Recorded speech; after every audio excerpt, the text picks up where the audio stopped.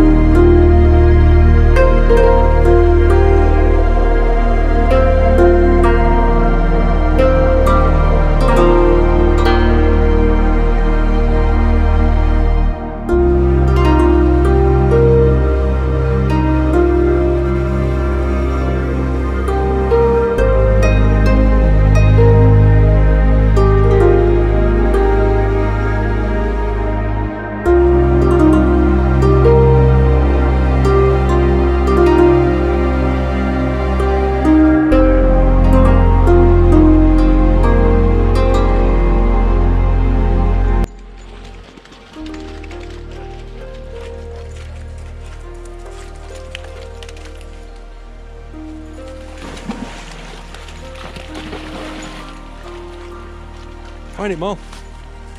Go on, Stan. Good boy, Mal. Mal. Good boy. Hey. Thank you. Stan, hey.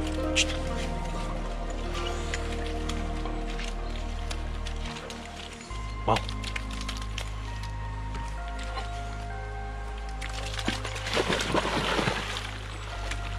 Find it then, Stan. Find it. Find it, boy. Come on in. Find it, Mal. Find it. Good boy, Stan. Hey, hey. Good boy. Thank you. Good boy. Hey, hey. Thank you, Stan. What's this, Mal?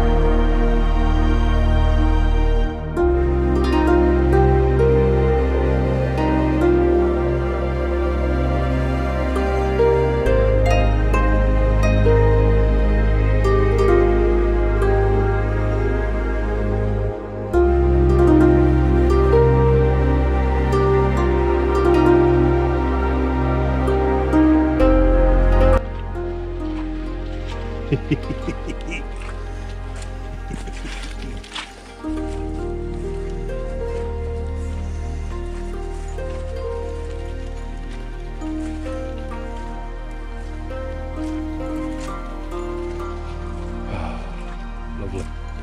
Lovely.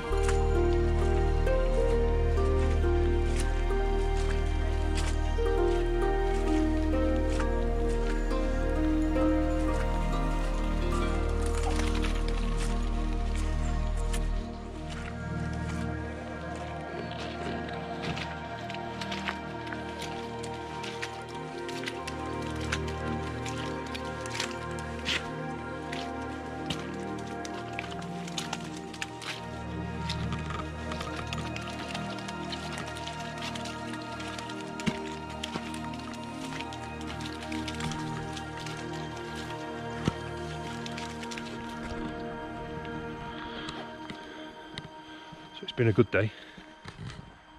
It's been a bit of a damp one. Been out down walking through the kitchen woods down towards Holmesfield. So I'm just going to go now and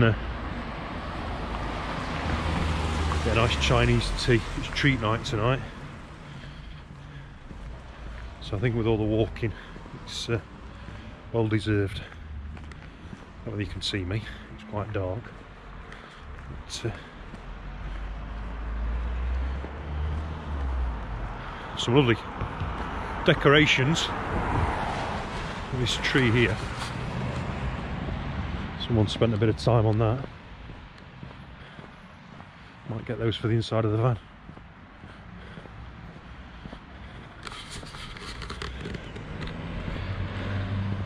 I'm ravenous as well.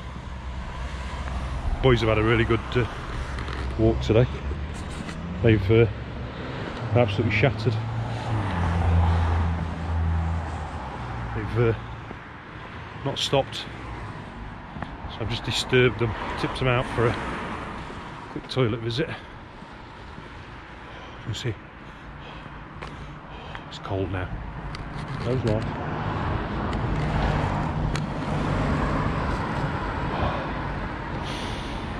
God, it's fresh. Oh.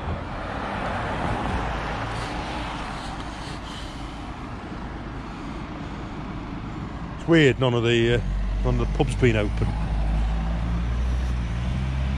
So I walked up to my friend who's got the Rutland today, and they're going to be closed until January. And this is the Jolly. That's it's usually thronged on a Friday and Saturday. There's lovely food as well. Pub grub.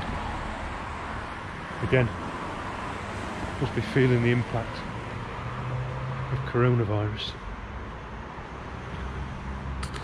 Heading down towards the Chinese in the corner. We do a lovely takeaway. Anyway, right, just going to get stuck in.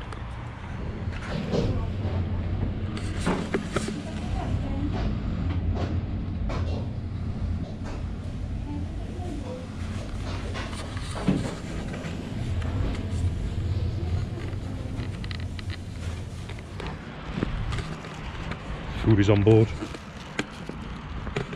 Got food, I'm starving.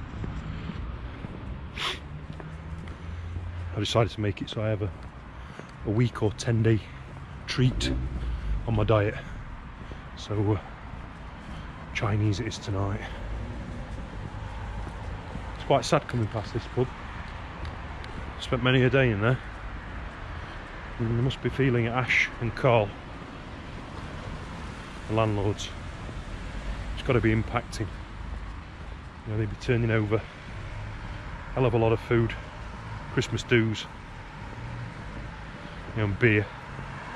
Usually that's full to the rafters normally. Sadly, the doors are shut. If you're in London, you should be counting your chickens, because I think your time is going to be coming soon. Probably as is Wales. Right, I'm going to tuck into this food. See you in a bit.